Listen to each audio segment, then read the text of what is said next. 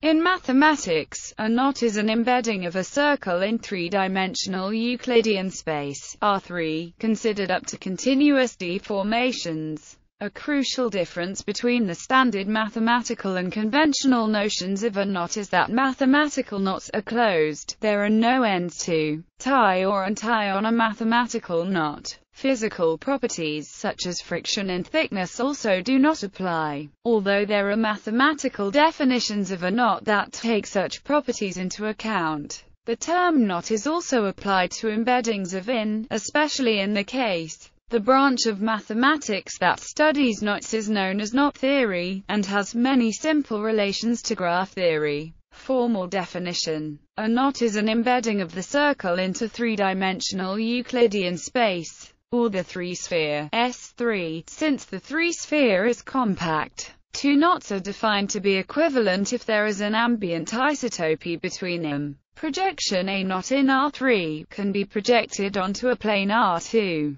This projection is almost always regular, meaning that it is injective everywhere, except at a finite number of crossing points, which are the projections of only 2 points of the knot, and these points are not collinear. In this case, by choosing a projection side, one can completely encode the isotopy class of the knot by its regular projection by recording a simple over-under information at these crossings. In graph theory terms, a regular projection of a knot, or knot diagram is thus a four-valent planar graph with over-under decorated vertices. The local modifications of this graph which allow to go from one diagram to any other diagram of the same knot are called Reidemeister moves. Reidemeister move 1, Reidemeister move 2, Reidemeister move 3. Types of knots. The simplest knot, called the unknot or trivial knot, is a round circle embedded in R3. In the ordinary sense of the word, the unknot is not knotted at all. The simplest non-trivial knots are the trefoil knot, the figure-8 knot and the cinquefoil knot. Several knots, linked or tangled together, are called links. Knots are links with a single component. Tame versus wild knots. A polygonal knot is a knot whose image in R3 is the union of a finite set of lined segments. A tame knot is any knot equivalent to a polygonal knot. Knots which are not tame are called wild, and can have pathological behavior. In knot theory and three-manifold theory, often the adjective tame is omitted. Smooth knots, for example, are always tame. Framed knot. A framed knot is the extension of a tame knot to an embedding of the solid torus D2 times S1 in S3. The framing of the knot is the linking number of the image of the ribbon I times S1 with the knot.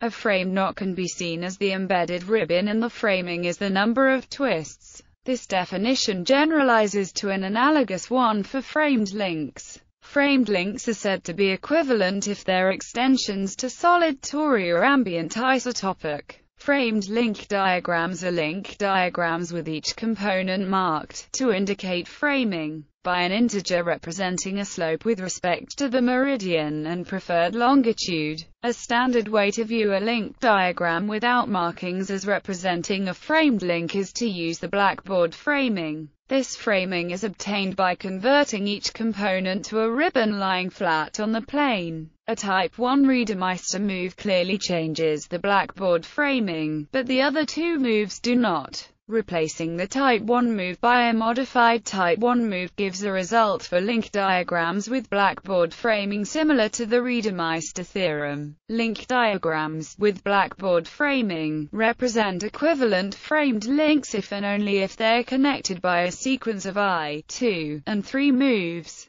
Knot complement. Given a knot in the three-sphere, the knot complement is all the points of the three-sphere not contained in the knot. A major theorem of Gordon and Lucas states that at most two knots have homeomorphic complements. This in effect turns the study of knots into the study of their complements, and in turn into three-manifold theory. Jsj Decomposition. The Jsj Decomposition and Thurston's hyperbolization theorem reduces the study of knots in the three-sphere to the study of various geometric manifolds via splicing or satellite operations. In the pictured knot, the Jsj decomposition splits the complement into the union of three manifolds, two trefoil complements and the complement of the borrowmean rings. The trefoil complement has the geometry of, while the borrowmean rings complement has the geometry of. Applications to graph theory. Medial graph, another convenient representation of knot diagrams, was introduced by Peter Tate in 1877. Any knot diagram defines a plane graph whose vertices are the crossings and whose edges are paths in between successive crossings. Exactly one face of this planar graph is unbounded, each of the others is homeomorphic to a two-dimensional disks.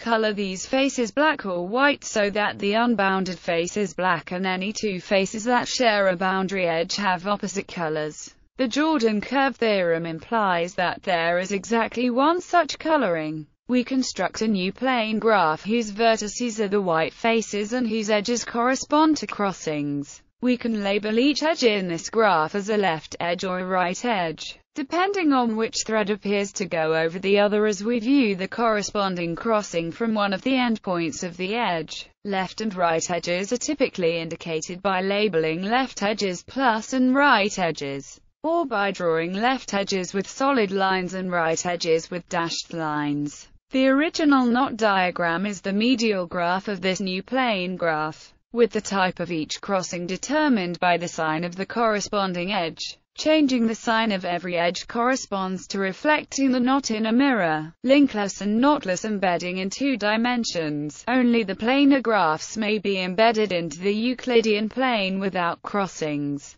But in three dimensions, any undirected graph may be embedded into space without crossings. However, a spatial analog of the planar graphs is provided by the graphs with linkless embeddings and knotless embeddings. A linkless embedding is an embedding of the graph with the property that any two cycles are unlinked. A knotless embedding is an embedding of the graph with the property that any single cycle is unknotted. The graphs that have linkless embeddings have a forbidden graph characterization involving the Peterson family, a set of 7 graphs that are intrinsically linked. No matter how they are embedded, some two cycles will be linked with each other. A full characterization of the graphs with knotless embeddings is not known, but the complete graph K7 is one of the minimal forbidden graphs for knotless embedding. No matter how K7 is embedded, it will contain a cycle that forms a trefoil knot. Generalization. In contemporary mathematics, the term knot is sometimes used to describe a more general phenomenon related to embeddings.